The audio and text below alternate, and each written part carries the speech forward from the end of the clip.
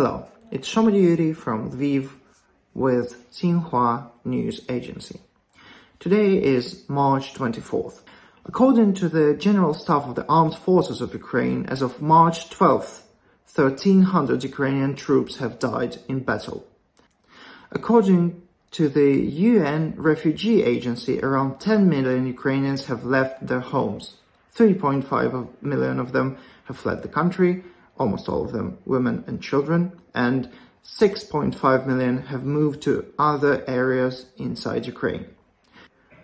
Deputy Governor of the National Bank of Ukraine, Sergei Nikolaichuk, in his interview for Global Times magazine said that being a central banker in the middle of a war means he spends less time focused on pure monetary policy, inflation targeting or adjusting the key policy rate.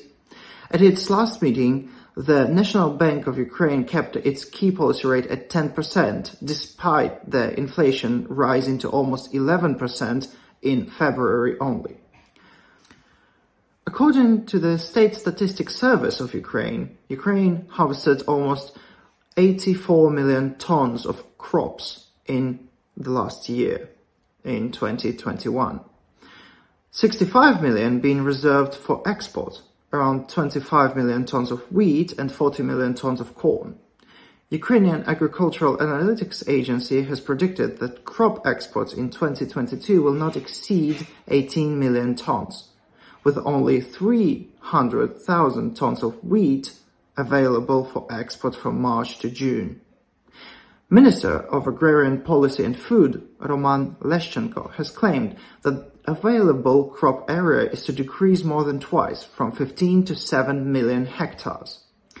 This year, corn area is going to be around 3.3 million hectares compared to 5.4 million hectares last year. As for now, Ukraine has enough sunflower oil for 10 years and food and crops for 2 years stored up. With the exception of fertilizers, we have everything ready for the spring seeding.